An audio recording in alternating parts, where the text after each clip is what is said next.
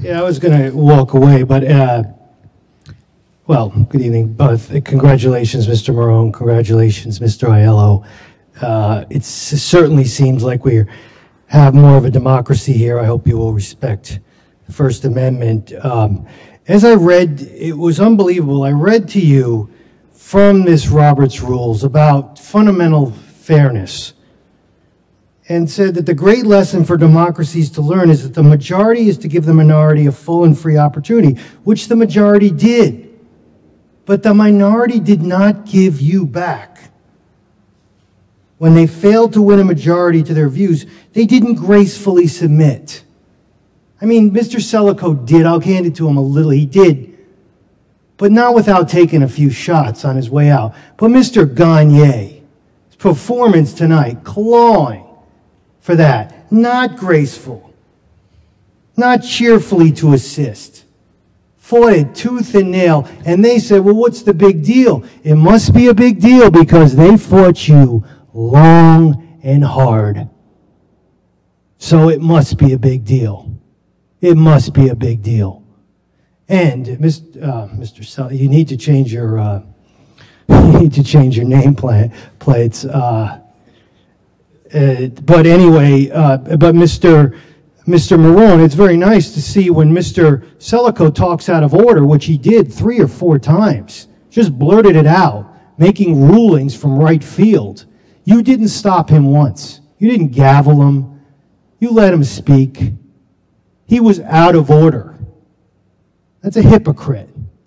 But the majority rules here, and I also thank Mrs. Coffey for taking her time on the vice president. And I hope it's no slight to Mr. Aiello, but I think, and she's not speaking to me, but she tried to say, well, let's make this a little fair. But I hope the thing that turned her was Mr. Gagne telling her to do the right thing. It was terrible. So it might have backfired on you.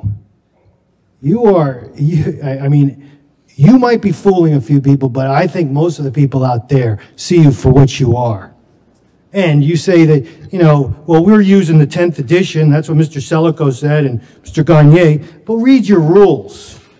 Robert's Rules of Order is amended or revised shall govern, not the 10th edition forever. It's been since 2011, and you're using the 10th. So if you're big rule guys, big rules, why don't you follow your rules? It's amended or revised. Get the 11th vision. And for you to sit up there and say, well, there's nothing changed, you don't know what you're talking about.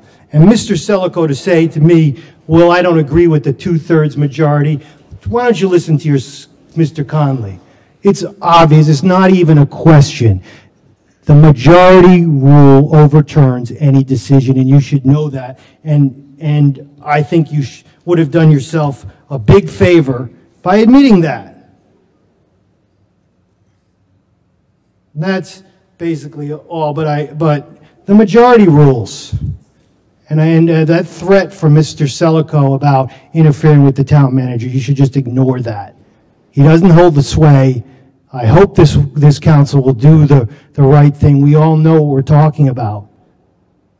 There are rumors, and the other thing about this performance evaluation that Mr. Marone and Mr. Carson took heat for, that's the most ridiculous thing I ever heard of, that an employee decides what the performances review is going to do, and that then the employer has to fill it out. He doesn't have to fill it out. He didn't violate any fiduciary duty. They don't have to fill those things out. That whole thing was a fraud, an absolute fraud, that performance review. And I can't wait for Kennedy to come back on here, because you're not going to be able to stop me from criticizing him, and there's a lot of things going on in this town that aren't right with Mr. Kennedy. And I'm going to bring him out, and I hope you're going to stop him from the legal actions with the police union. I mean, we're just going to lose one after another, 5 of those out there. So I hope you won't take his threat, not interfering. If it was up to me, Kennedy would have been gone a long time ago. And for guys like Sullivan to say he's so great, this and that, he doesn't know anything that's going on. We all know what's going on, and it's not fair. So that's all I got to say. Congratulations, Mr. Marone. Congratulations, Mr. Aiello. And I'm glad that finally we got the majority rules in this town. Thank you.